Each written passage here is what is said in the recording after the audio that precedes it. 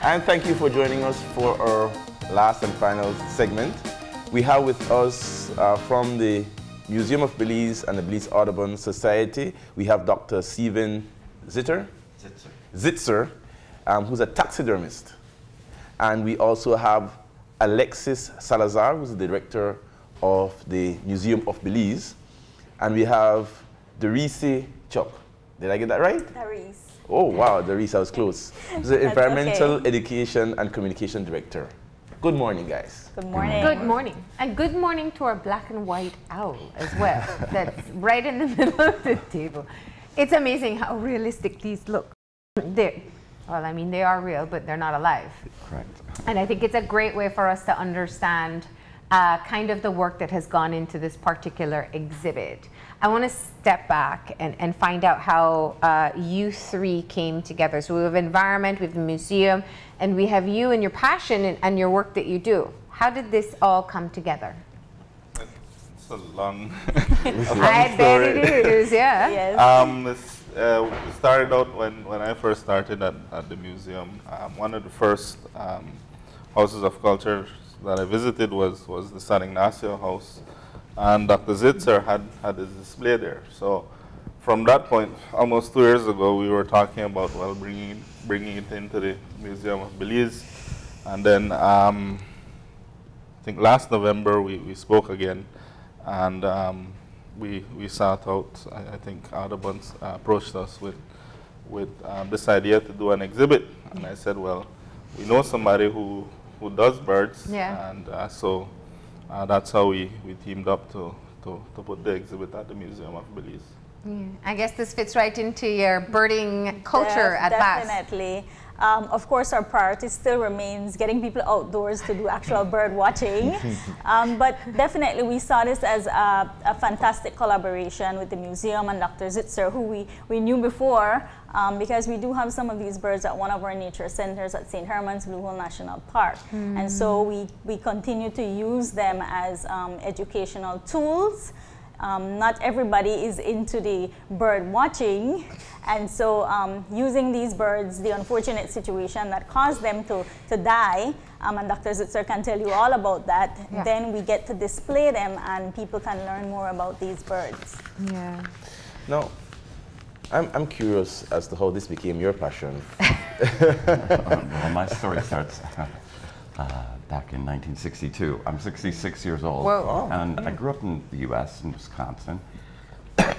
Excuse me, and I started bird watching when I was 12, just because I saw a little bird called a black and white warbler, which is a migratory species. It spends its winters in Belize, and it nests in Wisconsin. Now I have my backyard in Belize. I've been in Belize 7 years now. So, being a bird watcher, I knew I liked to go to museums as a young child growing up in Wisconsin. The Museum of Science and Industry in Chicago, one of my favorites. And I knew you could do taxidermy. And birds get hit by cars, they get injured and die naturally. And so I found a few, put it in my freezer at home, and I had them there for a few years. My mother threatened to throw them away if I didn't do something. That's a bit morbid, right? Well, no, it wasn't the freezer that we ate out of. Okay. So that's when I started doing the bird work then. Actually then, I went to college and my PhD is in plant physiology. So I went in different directions with my career in academia than the bird thing, but this has always been a good thing You to took do. the birds out the fridge though, before you left. Right. No, it took me about 10 birds. It just so happened this flock of winter finches flew across the road and a whole bunch of them got killed. And I whipped open the trunk on my 61 Volvo and threw about 50 of them in there, and that's what taught me how to do the taxidermy.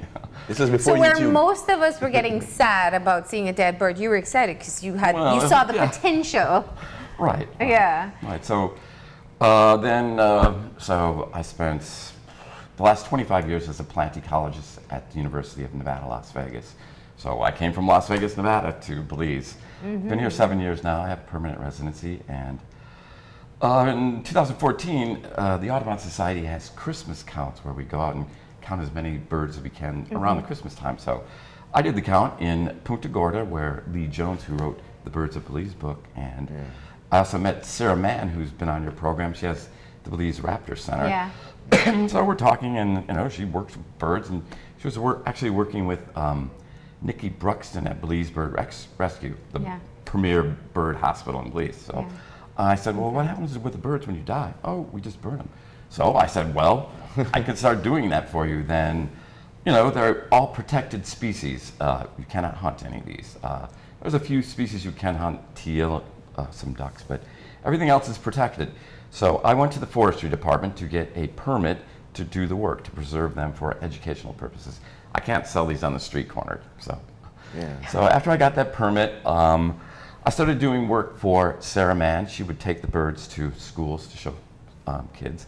They don't travel that well, so they got kind of beat up. Wow. And my wife, Miss Delana Lesso, who was my business manager, promoter, we liked to go to the House of Culture in San Ignacio to see all the events that were going on there. And, you know, different exhibits come and go, so my wife approached the House of Culture. Would you like a temporary exhibit of birds? And they said, sure. So we had that for a year there. This was a temporary House of Culture. Then it moved to the new House of Culture where they renovated the hospital.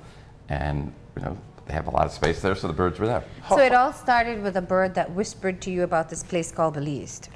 Yeah, well, I came to Belize in 1991, and I've never forgotten it. So, but how, I mean, this, what does it take to put a bird back together? Is that the best way to say it? Well, to stuff it, really. Yeah, to stuff it. Well, first of all, it has to be in good enough condition for me to work on. Meaning, once it dies, it can be bloody and torn up, but if it's fresh, I can do anything with it.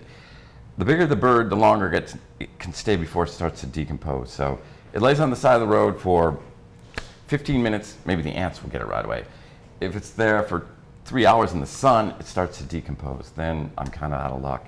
I will save the parts, the legs and things like that, but then I can't do anything with it. So once it's picked up, it goes in the freezer right away. You can keep it in the freezer forever, as long as you keep it in a plastic bag. Otherwise it will dry out. Freezer burn, everybody knows about that.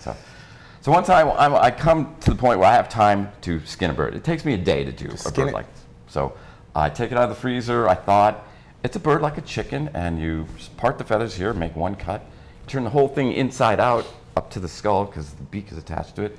I sprinkle a powder on it, turn it back inside out again, and then the body I make out of newspaper, and then there's a wire that runs through the head and all the way through the ass, and then I grab the wire and I run two wires, one through each leg, and it goes through the body. So it's like a little Gumby figure with wires, and then I go out and find beautiful pieces of wood, and I study the birds, how they look when they're alive. And so you can stage it. You can change the position of the bird. Right.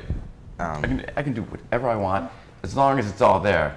A lot of birds are injured, some missing feathers. Now this one, if you look closely, it's missing a couple tail feathers, but when I pose it, we wouldn't know. I hide the bad stuff. Or if it was schmucked up on the back, I'll put it on the wall so you don't see that kind of stuff. So yeah, it takes me 2 to 3 hours to skin it, 2 hours to stuff it, and depending on the complexity of the pose, another 2 to 3 hours. So, and a small bird, I like to do the smaller ones I can do in 2 or 3 hours. Like I said, this one took me a day. Then after it dries, some of these birds, the feet and the bill are fleshy and alive, and they're brightly colored like a toucan. And when they dry, those colors fade. So actually I have painted those. You to color those on. And the eyeballs, because that's something that the two major specialty items, the eyes and the preservative powder, I get from a taxidermy supply company in the US. Taxidermy is actually a very big business for hunters in the US. Mammals, which I don't touch because it's a different technique, but birds, ducks, geese, and all that kind of stuff is very popular. I was a professor at Texas A&M, which is a very pro-hunting state with wintering wildfowl. So I did lots of geese and ducks and supplemented my income. So how much of the real bird, the feathers, the beak? Everything's there from the skin outside. So the skin is the same? Yeah. Because that's what I said, when it starts to decompose, the skin, even though it's very thin, is made up of 3 different layers, and they start to separate, and the feathers attached to the outer layers start to separate. So the feathers start falling out, so I'm in that's trouble why then. you need it. So I'm not going to go back and try to glue every feather back in it, but and I have too many other birds to work with. Unfortunately, I never run out of material because things are always getting hit. They get sent to the zoo, Belize Bird Rescue, Audubon, and then they call me and it died, and I come again. So what birds did you decide to put together for the exhibit? At the time in the exhibit in San Ignacio, I had about 60 birds, and they picked out 30 for the exhibit here, and I think they have about 10 at St. Herman's. It seems a bit random though. You have to wait until a bird drops down dead or is hit by a car. And I wanted probably you guys to address it in the museum and Audubon. Even when we take our family members to the zoo, it's a different experience, because me looking at this owl here, I have a different appreciation for this animal than when it's alive. And it might sound weird, but I'm up close, I have no fear, I can look at its natural beauty in a controlled way. Can you talk about the benefits of this sort of project as it complements what we do at the zoo, the live animal, and how it sparks an interest, a love, and probably a need to protect and love these animals, which we have a lot of. So we probably wouldn't do taxidermy because in Belize and say, I'm not taxidermy, not because I have 1 million in my backyard. America, you see them once a year. We see them every day. Well, in Belize, to touch on the amount of bird species that we have in Belize is close to 600. And as you said, we don't often get the opportunity to see a bird up close like this. Yes, it is not alive, but it still allows you to view that bird in its entirety and appreciate it. If you visit the Museum of Belize, where the exhibit is placed, you'll be able to read more about these birds and the stories that come along with these birds, how they came to be preserved, some of the natural history, where they live, what they feed on, and some of the myths associated with these birds, especially the owls. Owls, I was going to tell, that's why when I saw owl, I was like, uh-oh. Some of the myths, and Dr. Zitzer can tell you, the collection that he has a lot of raptors, the larger birds, the birds of prey, because they're bigger, they're easily targeted by people who want to harm them, getting hit by cars. Just the nature of these animals make them more susceptible to being harmed. And so the collection, you'll see a lot of birds of prey in the collection that we have at the museum. Dr. Zitzer doesn't have 600 birds in his collection, and so from what he has, we just chose a sample of what would represent birds of prey, what would represent forest birds, what would represent water birds that we find just in a cross section. Just a cross section of and that's how we came up with the 60 birds in the exhibit. What's the most common cause of death for the birds? Hit by a vehicle, and second, probably shot. And third, window kills. They're almost like humans. Big glass windows in their houses. Little small ones, yes. Yes, and some of the smaller birds die from migration, exhaustion as well. Can I ask this selfishly then? Are there any toucans and any macaws? Because those are animals those are birds which are so beautiful. I've seen them from afar and I am mesmerized. There is in the exhibit? Toucan in the exhibit, a Kill Bill toucan, the national bird, and there is a collared aracari, which is family to the toucan as well. So those two are in the exhibit. So again, it creates that excitement, especially for school children when they visit that exhibit. I'm excited to see. He's talking about the colorful one. I want to know, do you have any harpy eagles? I always think that's one of the most magnificent. It's a very rare species now. Yeah. They have them at the zoo, so when one at the zoo dies, I'm sure I'll get it. Yeah, So, no, but other. What's some of the birds that, I mean, like, which ones stand out to you that you were excited to be able to stuff and prepare for a display? Well, going back to my original, as a bird watcher, as a child, I saw everything with my naked eyes. And then I saved up my bus fare and I bought my first pair of binoculars, no, my first bird book, my Peterson Field Guide. Then I saved up for binoculars. So now you go from your naked eyes to seeing with binoculars. And then when you get a dead bird and start working, it's a whole another level. So each bird is different. All owls have ear openings that can be big or little. Some hunt more by their eyes. So just taking it apart and seeing it, it's a whole different level. But do you like the They're all good. praise They're all good. or the little ones or the colorful ones? Like an owl, you can do more with their neck. You know, I can do anything with any bird. So I, in fact, posing is the fun part. So the little ones, I get quicker to the posing part. So I actually like those a little bit easier. But for the exhibit, for the education purpose of these birds, the parrots are there as well because of the story about parrots and they're being poached for the pet trade here in Belize, and that's something we want to discourage. So again, the parrots tell a story. the birds of prey, and there's one large game species there, the curassow, in the exhibit as well. Yeah. It's a beautiful specimen, Yeah. but It again, has all the details telling on that it. story about the threats to this bird, its Yeah. loss of habitat because of the clearing of forest and because of hunting pressures. So those are the stories we hope that when people visit the exhibit, they will be able to read the information and take away those stories to share with others. Alexis, what's been the traction for this exhibit versus some of, I mean, you've always had butterflies, so there've been some animals in the museum before, but what has the feedback been for this particular exhibit? Well, it meshes well with the insects, so it's Yeah. kind of like a natural history wing Yeah. now that we have at the museum. We've been getting more primary school students. Of course, they're attracted to the colorful birds. It just, we approach it a bit differently. We saw it more not just the opening of an exhibit, but as a project. So we've been doing educational outreach into schools about birds and so on. There's a lot of interest from tourists who come in, from birders who are in Belize for a little while and can't go out and see all the birds that they come in. So I think it's one of the better exhibits that we've launched at the museum. Which one really wows people? Just the kids that come in? The curassow. The curassow. Yeah. Fortunately, I'm a tactile learner, so I like to touch things. And it's very ironic that I work at a museum. Because you can't touch anything. You're not allowed to touch anything. So we've been back and forth with Dr. Zitzer about getting a bird that can be used as a Something people something can touch. people Everybody wants to touch. Everybody Everybody wants to touch. Everybody yes. wants to I do touch. too. I'm here like And resisting. they can handle some touching, but Yeah, eventually they'll fall yeah. apart. Well, now with mass traffic coming through a museum, yeah. So, like at the House of Culture in San Ignacio, No, some of the kids. some of the birds that got smashed, I saved their claws so they can touch their claws. So you can touch an owl claw versus a osprey claw. So there's lots of different things they can play with. If I understand this properly, it's your collection that is a temporary loan, a temporary exhibit It's to the museum. Actually, the birds belong to the government. Oh. They belong to the government. And so you get it.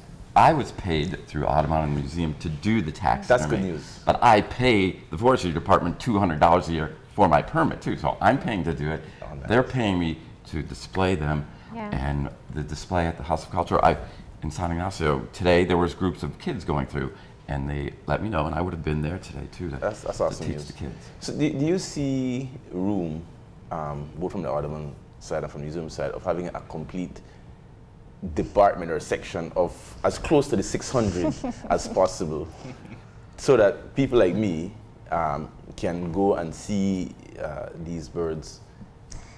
There definitely is room for that. At our protected areas that we co-manage, we have Yeah. nature centers. We have 4 nature centers. And so as we begin to evolve and expand our nature centers, they're like mini museums. So there is room to add more of those to the collection that we have already in one of the nature centers. So I would say yes, but for now, the turtle birds at the museum is good. It's a good place. And some birds are so rare that you would not want to go out and collect them either. yes. So. But they die anyway. So Yeah, but And- usually they die in the forest and no one And if you sees would it. find it, that's the Yeah. I thing. mean, this of all the black and white owls in the country, this is a tiny fraction of the population. how expensive is it to do? All the materials are maybe $30 worth of materials in there. But the It's a value of time. it is about how much? The bird itself? Having it in Well, this, if this was a game bird in the If I was to U.S. insure it. and I was trying to doing it for a customer, I would probably charge something like $300 US to do that, at So least. so it's not Audubon's difficult. got a lot of money in the U.S., so It wouldn't be difficult for us to get these together on a larger scale. in a bigger display at the museum. For more birds. Oh. My goal is beyond the 30. I'm greedy. Well, I think at this point we have across the country close to 75 species by now, so it's ever growing. Nice. I have 2 jabberoos in my freezer right now, What? Wow. so yeah, always. I'm not going into your freezer. Where? To go back to your question, the museum has done feasibility studies to say well, we've come up with 4 exhibits that we'd like to see in a national museum. Yeah. One of them calls for a natural history exhibit, so of course having birds and Jabu. There is a would future be a part for of that. this So type there's a of future exhibit in for the the museum. exhibit Yes. in How museum. long do they last? Indefinitely. Like I said, it's newspaper wire and a preservative powder that is, it's not toxic to humans, but it's antimicrobial. So nothing really attacks except people don't want to touch them. Yeah. And ironically, in the U.S., I did some stuff for people, game birds, and their pet cats would like to go get them. But like I said, if they're torn up, I can actually sew it all back together. So there's really nothing there to decompose. Its feathers are like your fingernail chitin. It's very durable. I take all the flesh out of there. There's nothing left inside to rot. What are you? Sorry, I just wanted to. The process fascinates me. What have you learned the most about? I mean, when you turn a bird inside out, you understand so much more of their intricacies. What's fascinated you the most? Mostly how the eyes and ears are arranged. After that, every bird's a little bit different in terms of how soft the skins are. Some are really delicate and I have to use my tweezers. Others, you can get your fingers in there and pull and tug. Other birds, like doves and pigeons, I don't know if that's the way they evolved, but their feathers are really loosely attached, so it can be as fresh as you can be, but they fall out easily. So every bird's a new challenge. Certainly, even the same species is different. So the last one of these I did had flown into a barbed wire fence, and its wing was all mangled. So I'm always excited about doing new species, but everything's always different. But in general, the less damage it is, the easier it is, and I have more flexibility. What would you like to see come from an exhibit like this? Would you like to see more taxidermists? Would you like to see people have an appreciation for the live ones? What would you like to get out of it? Definitely the appreciation for the live ones, as I teach the kids when they come to the House of Culture, is that they're all protected species for a reason. They provide significant ecosystem services. Pest control, insects, small rodents, pollinators, hummingbirds, seed dispersal. So birds provide a huge range of ecosystem services that we'd be without. So that's what I want to emphasize with this. Now, birding is a very big thing in Belize. Ecotourism, birding is a very popular thing. So it promotes that, and if children, now I want to be a bird guide or something like that, or learn the skill, there's, it may spark the interest. Right, there's career possibilities. And I'd imagine that's part of what Audubon is hoping to do. As well, exactly. We're hoping to inspire the next generation of conservation leaders in this country, you know, and bird watching has been that first step for many conservationists in this country. And so we hope that the children who visit will be better able to appreciate, to learn about these birds, and then participate in our bird citizen science activities that we run throughout the year. Yeah. And how long is the exhibit going to be? It's temporary, so 6 months. At around that time, we hope to open a new exhibit for International Museum Day. So after that, the birds go to the Audubon, and then they have their own idea of what they will do. Yes, continue to use them for educational purposes. But in the meantime, we can see them all together in one space at the Museum of Belize. Yes. All right. Well, thank you for coming in and sharing all the details of the work that you do, and of course, the mission behind this exhibit itself. And please do visit the exhibit at the museum. Looks interesting. I could just imagine how the kids are fascinated. I mean, we're fascinated as adults. Imagine the kids when they see them. They look so real. Yes, everyone can appreciate it. Yeah. Thank you. It's free on Saturdays and it's air conditioned. Yeah. All right, we're going to go ahead and take our final break, and when we come back, we'll have a wrap up, so stay tuned.